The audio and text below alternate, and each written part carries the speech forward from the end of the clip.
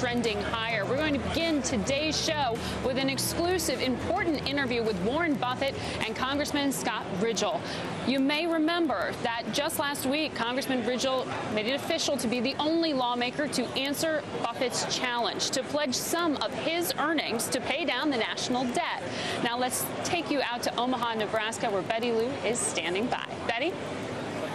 Margaret, thank you very much. I am standing by here and joined by Warren Buffett, the billionaire investor, and of course, a Republican Congressman, Scott Rigell from Virginia, who came in last night to meet with Buffett this morning over breakfast to talk about a very lofty topic, which is how to pay down the national debt. First of all, gentlemen, I know you had quite a long discussion over breakfast. So let me ask you first, did you come away, Congressman, with any firm plans from Warren about how to pay down the debt? Bring back well, we certainly have a lot in common. I certainly appreciate Warren's gracious hospitality here. He, in his letter to me, said, Scott, I'm certain that we agree on this point, that we've got to reduce our spending and also increase revenue. And I certainly agree with that. The percentages might have been off just a point or two, but there was overlap. So these are just kind of common sense numbers that I think that we need to rally around. Warren, do you wish that more would have stood up, like Congressman Rigell, to your challenge? Yeah, but it's more than that. It's really what I really admire about Scott is, he's dedicated to getting a sensible relationship between revenue and expenses in this country, and it's a tough issue to face. He and I, in the first 5 minutes, found we were within fractions of a point virtually. We both feel that we can tolerate a very small gap between the two, but we know that we need more revenues, and we know that we have to bring down expenses, and we know it has to be believable, and it has to be attacked right now. But if it was so easy for you two gentlemen to come together and find even just almost very similar common ground, why do you think it's so difficult in Washington? Well, part of it's neither side wants to move first. The Democrats don't want to talk about expenditures, and the Republicans don't want to talk about revenues. And they have their own constituencies, and they don't want to break ranks with with their own comrades and all. It's human dynamics. But it has to be done, and everybody agrees it has to be done. Yes. But Scott wants to do it, and he wants to do it now. And I joined him with that. But in a way, Warren, your challenge was you were trying to sort of break that, right? Well, that was more symbolic, Betty. It's not going to when we have a $1.2 trillion deficit, contributions aren't going to make a big difference. But I think the American public wants to see a sign of any kind, almost, that the members of Congress take this as seriously as they should. And so it's symbolic, and it says we're going to get to work on this. And it isn't that the contributions are going to amount to anything significant. No, not by value, but it draws attention to it. It draws attention to it, and it's the American public. They need a sign. Yeah. They want to believe in Congress, and they don't believe in Congress. And they see this most important of issues getting pushed off, and each side blaming the other. And I don't want to look back at all. I just want to look forward, and Scott's the same way. Well, Congressman, are you disappointed that more Republicans haven't stood up and done the same thing as you? No, we are headed in the right direction, I think, certainly in the Republican conference, and I hope across both sides of the aisle there, and recognizing that leaders have got to rise up, that we must lead by example. To Warren's point, when I was giving back 15% of my salary last year, I'm a 30-year businessman, so I was under no illusion that in and of itself was going to change our fiscal course, even if matched by every member of Congress. But it's the principle of leadership by example that I learned at Parris Island a long time ago from those young drill instructors. Yes. There's not one thing that those drill instructors ask of us that they did not first do themselves and model. So I think our leaders have to model really where we want to go. And for me, it was to give back 15% and decline a range of benefits. And I'm hopeful, I'm really hopeful, and I appreciate Warren having me out today, that this will help elevate this topic of congressional reform, of aligning congressional benefits with what is commonly available in the private sector. You know, Warren, Congressman says, you know, leading by example and, you know, taking 15% of his gross salary. I just am curious for you know, for theory's sake, I mean, what if you donated 15% of your salary to the Treasury? I don't have much of a salary, but 15% of my income. 15% of your income, I mean.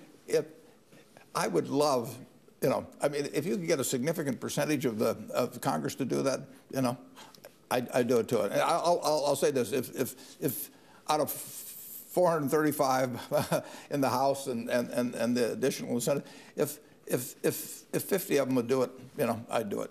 If 50 of them would do it, then you would donate 15% of your income. So if 10% of Congress, roughly, between the right, sure, Yeah, and a twist on that is this: when I am in the 2nd District of Virginia, which is the southeast corner, beautiful section of the country, and I'm talking to my friends and to folks all across the district, I'll so often hear this: Scott, I would pay a bit more. I wouldn't be excited about it, but I would, if I truly believed that it would reduce the deficit. In some ways, that's what you were asking me the other day. Right, exactly. You said, how do you know where that money's going? So I think if all of these things have to come together really at one time, that people have confidence that we truly have arrested the spending trajectory in a wise way that meets our obligation to seniors, right, to those who need the greatest degree of care and support, and at the same time, you know, puts us on a much better fiscal path. But contributions are never going to be a significant part of solving the problem. We need policy, and we need it now. And the symbolism may be important. And certainly, it may shout out to the American public, you know, that we're going to ask a lot of you, you know, so we're willing to be the first in line. But policy changes are what are needed. I mean, you can't get away from that. And Scott and I basically agree on where we need to end up, and we probably wouldn't be that far apart on the different methods of getting there. Right.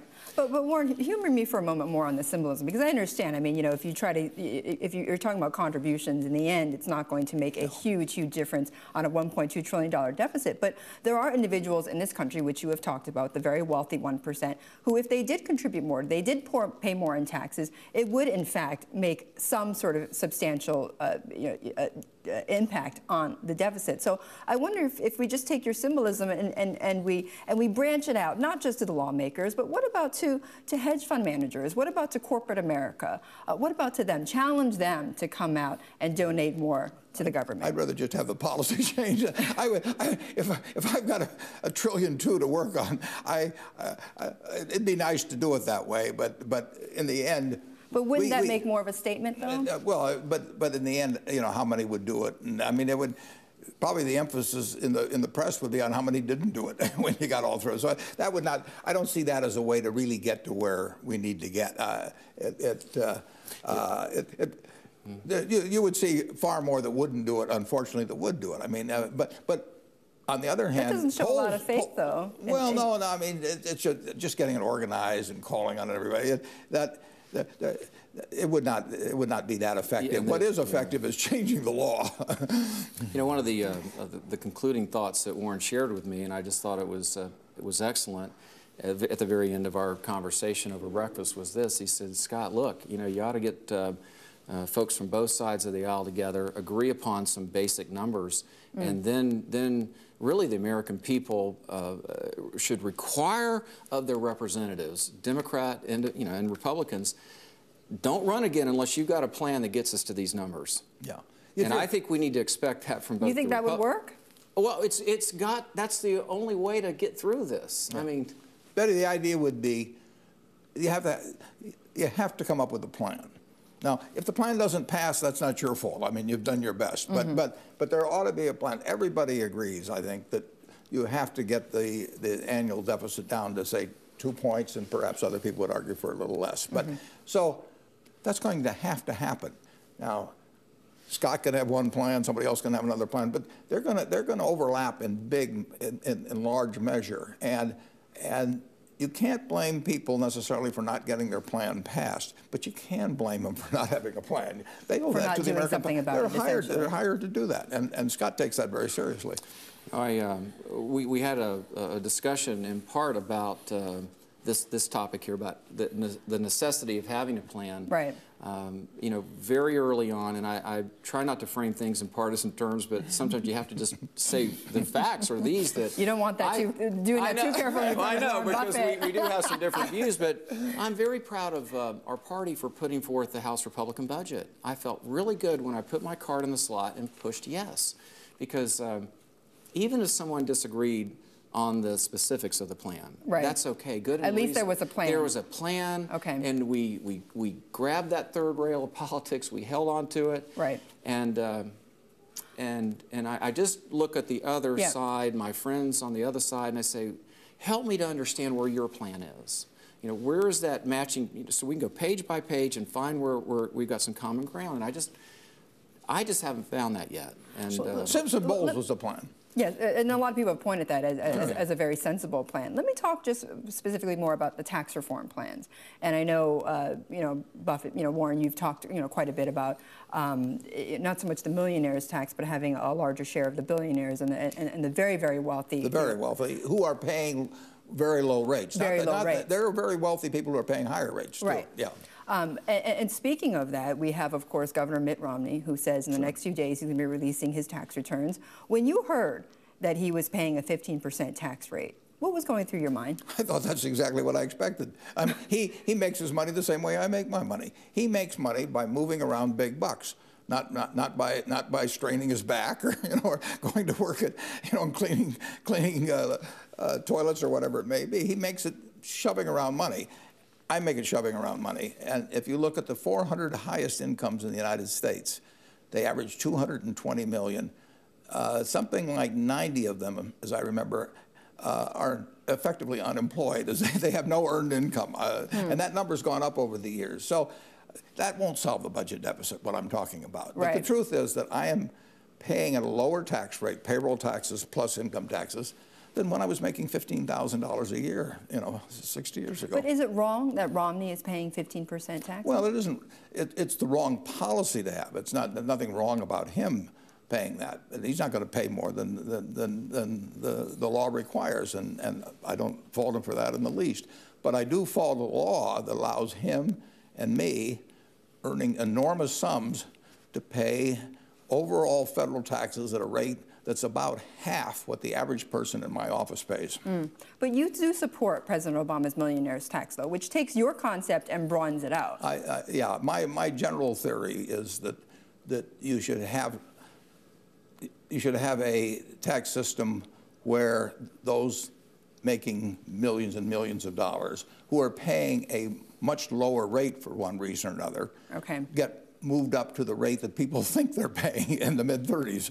Because his proposal is to tax those between 500 who are making 500,000 to $1 million or more, or you know, it's a lower threshold. There's about 80,000. There's about 80,000 taxpayers. I think there was a study made by the budget office. There's about 80,000 people in that 250,000 that are $1 million and over. There's about 80,000 that have a very low tax rate. That's why the overall rate is so low for that group. And I would move those people up.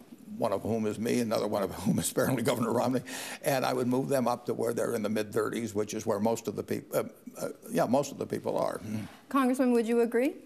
Well, here, you know, as businessmen, I think we do tend to, our default position is to try to find areas where we do agree, and we agree that revenue needs to come up. It needs to be, I think, somewhere in the 18 to 19% range, or even the 19 to 20% range. Right. Now, the composition of that's really what we're discussing right here. So, would you agree to taxing the rich even more in order to generate more of that revenue for the government?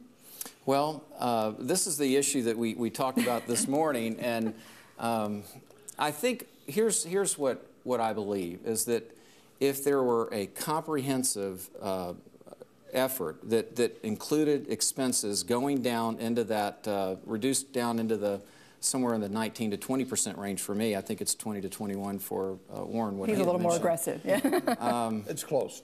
I think we'd have to look at that. I've shared with my Republican colleagues that if you look closely at this tax code that we're under, it's yielding about 16.9% over the last 11 years that we've been under the current tax structure, 16.9%.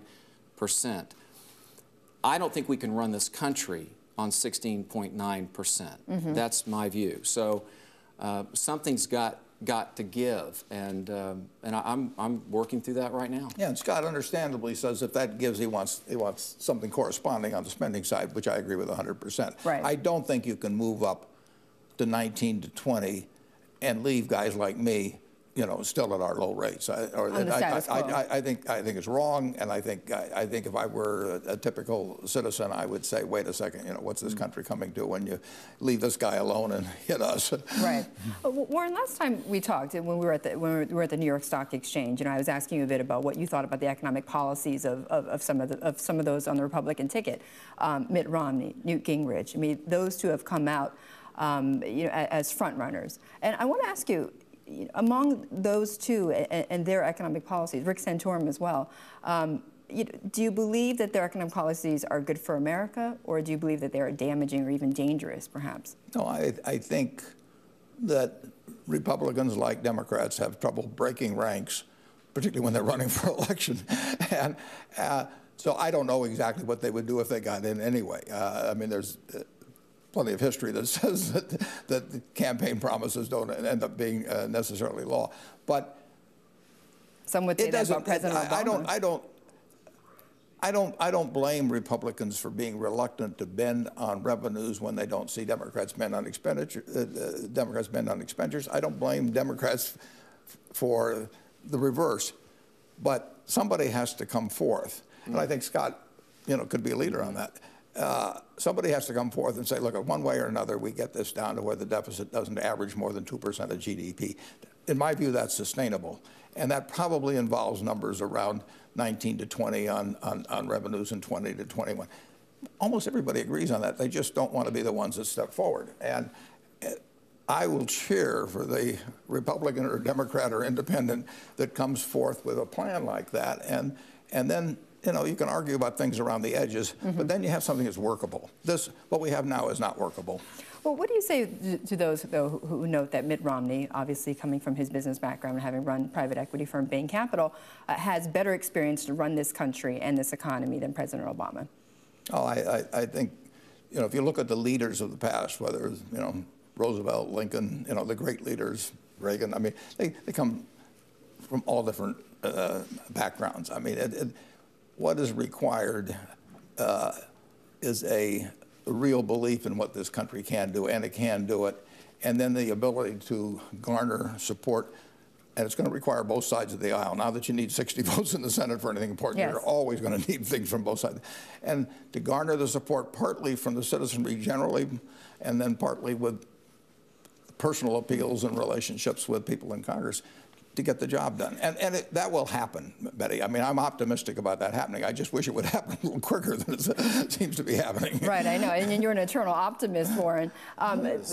Seeing, though, some of the attacks, though, on Mitt Romney, particularly coming from Newt Gingrich about his private equity past, did you see any validity in that at all? No, I mean, I think that Mitt Romney did, you know, he did things in the private sector that lots of people do, and perfectly legitimate to buy businesses. And I don't like buying businesses with lots of debt, but there's nothing immoral about it or anything of the sort. And you know, in some businesses they hired more people, and some they let people go. I don't believe in businesses having more people than are needed. You know, so I see nothing specific about him. I think his tax rate is too low, but I think that's the fault of Congress, not his fault. Congressman, what do you think about the infighting that's gone on in the Republican Party and the fact that there is no strong lead right now on the GOP ticket? You know, I've been asked who I endorse or who I'm favoring, and you know, having been through a spirited primary myself, I learned a lot about myself and was toughened up a bit by it, and I'm learning something about these candidates every day. So, okay, who do you endorse? Well, I haven't. You know, I think it's helpful to just watch and see how they handle. You know, there's some new information that's coming forth even in this campaign. Okay. You know, the primary. I will say this in the House. I have, to your question of does business experience matter, I really think among the 89, you know, freshmen who came into office, as I sit next to, for example, Reed Ribble from Wisconsin, a good friend, first-time elected official, a roofer, I do believe that having more people in Congress who understand what it's like to have a banker say, "No, Scott, I can't help you." Right. I've lived this out, and I think it's been helpful to have more business people in Washington. And my own preference is to have someone who's had business experience in the White House. Well, and obviously that being Romney, Warren, you always have a really good pulse about what is America thinking. Given the surge we've seen with Newt Gingrich, what do you think? What do you think of that? I think Romney hurt himself. I think it was more Romney losing ground in the last 10 days than it was Newt gaining, although Newt made the most of it. But I think Romney hurt himself. I've watched all the debates. I'm self-flagellation here, but I really do enjoy watching them. And on both Monday and Thursday, I mean, Romney hurt himself. He did not have a good answer on taxes, and obviously the question was coming. And you think it's the right move that he's going to release his tax? But I don't think that determines who should be president or not. Incidentally, I mean, he should have done better on it. And it hurt him a lot, I think. But I don't think that is the determining factor in who should be president. Okay, all right. Warren, great to see you as always. I always like finding an excuse to come back to your hometown here of Omaha. And of course, Congressman Rigell, thank you so much for joining us as well. It sounds like it was a great breakfast. We enjoyed it. I appreciate your interest, Betty, in this whole idea of changing Congress. It's, I think, a topic that needs to be elevated. Well, particularly for the country and for the voters as well. All right. Thank you very much, gentlemen. And Margaret, I'm going to toss it back to you.